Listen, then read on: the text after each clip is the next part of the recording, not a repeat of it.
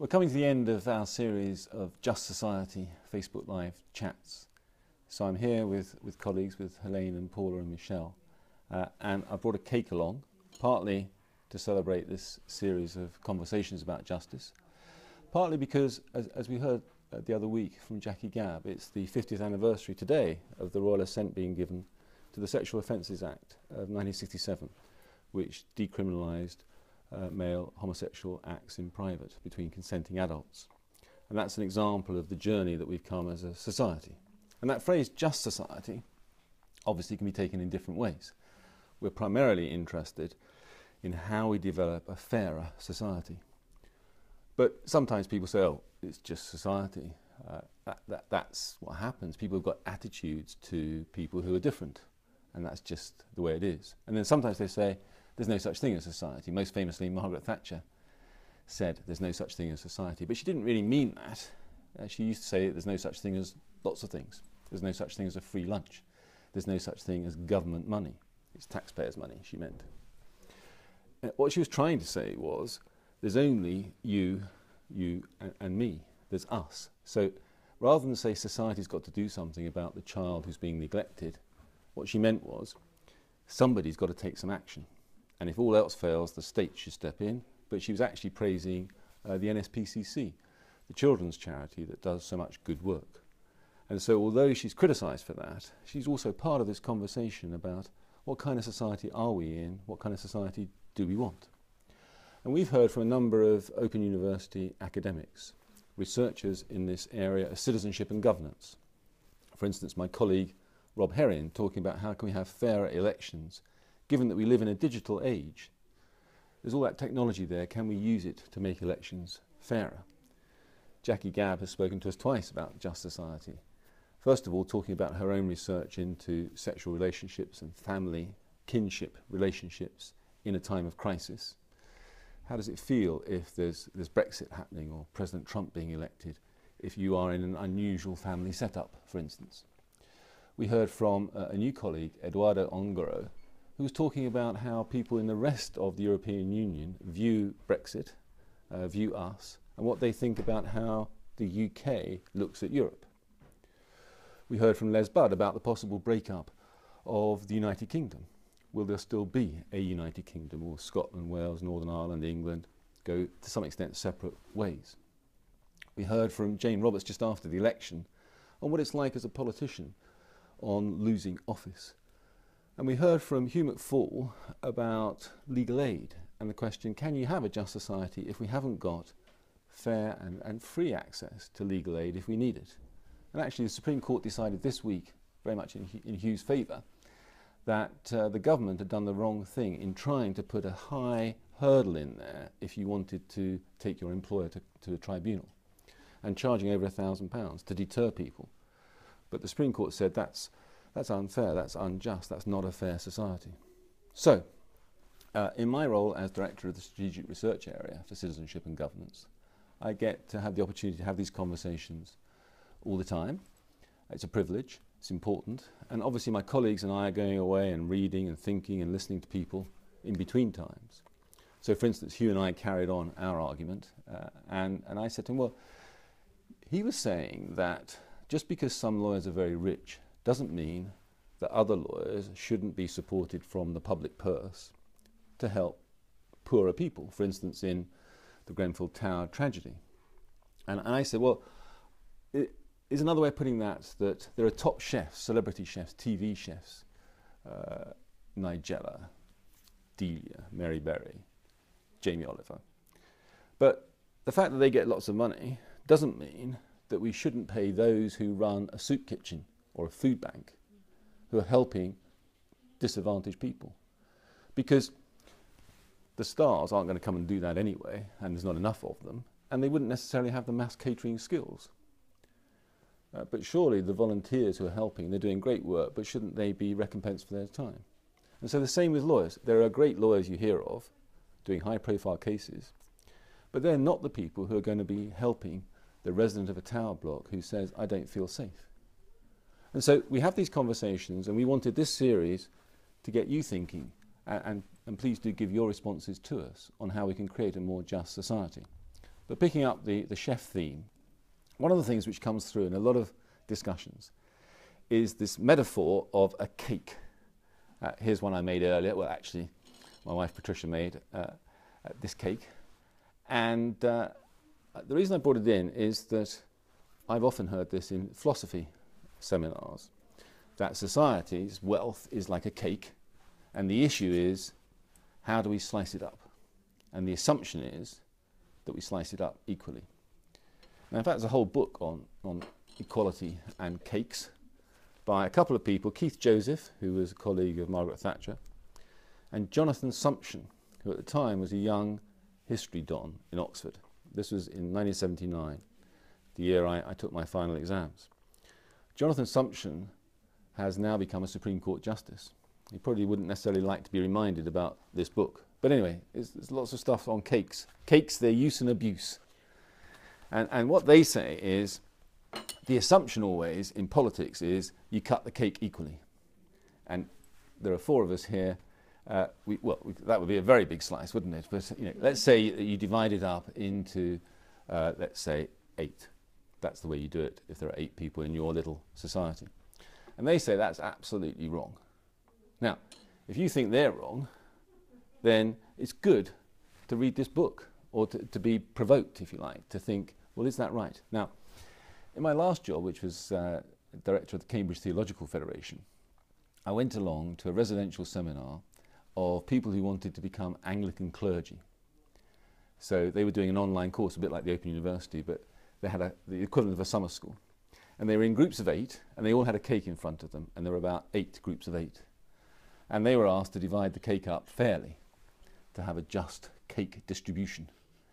And really, they all were just going, right, I'm going to do it like that, equal slices. And I thought, I wasn't meant to speak, but they could see that I looked amazed.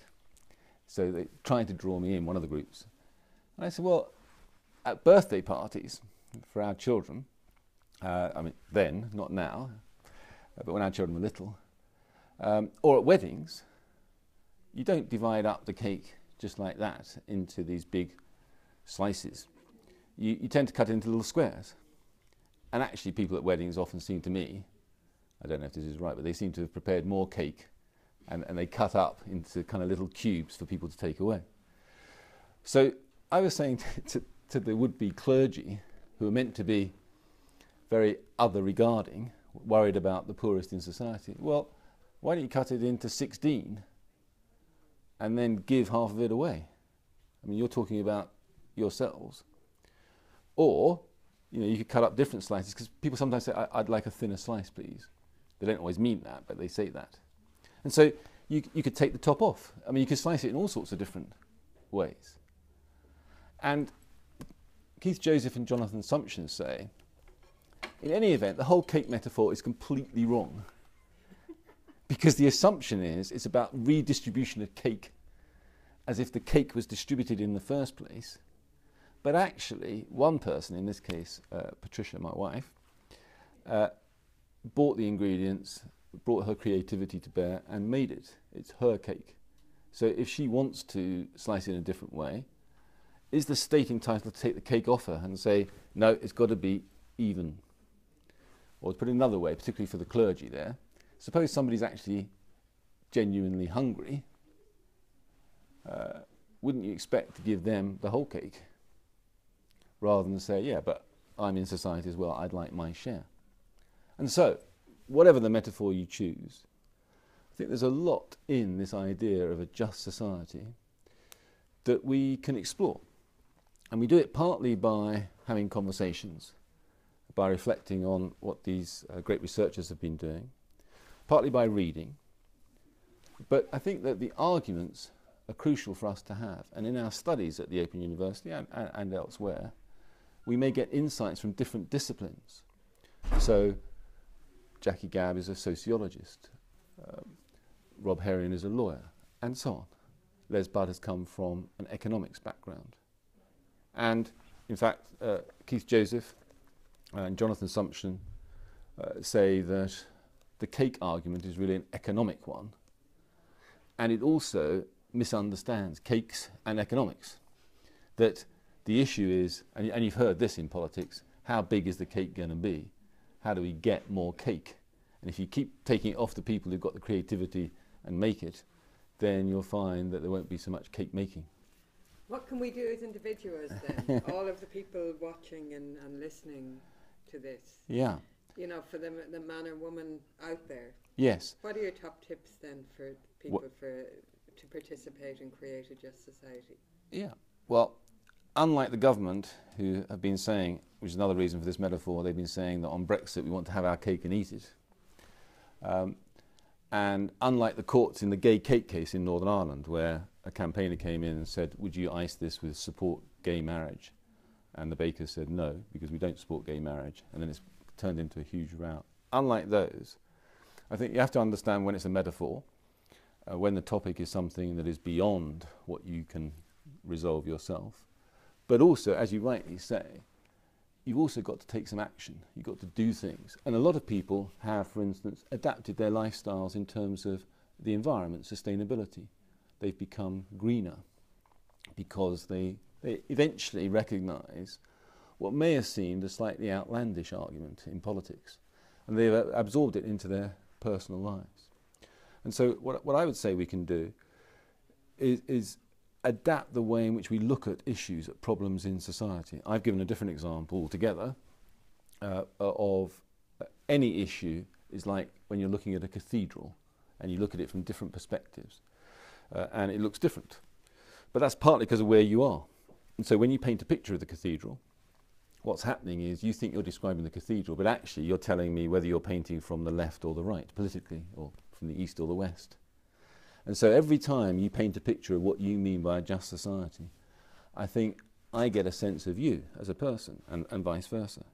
And so it is important to debate it. And the final thing I wanted to quote is from another book. This is by Dorothy Emmett, The Moral Prism. And just the very first paragraph says that people sometimes think of moral judgment as some kind of shining white light. And that's it. You've either got the light or you're in darkness. But in fact, if you think of it as a prism, that you've got the different colours, who's to say that green or pink or blue or red or whatever it is the right colour?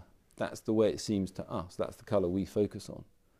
But understanding that there is a kind of rainbow coalition out there has been very important for this issue of gay rights, for instance. And we've certainly moved as a society. And one of the things I was asking Jackie about is, how did it suddenly happen in the last 10 of those 50 years that we got these moves? And I think it's because the momentum comes from thousands of little conversations, little actions that people undertake. So what happens is my wife studied law. That's how we met, when we were both studying law. But then she did a degree, a master's in ethnomusicology, the anthropology of music.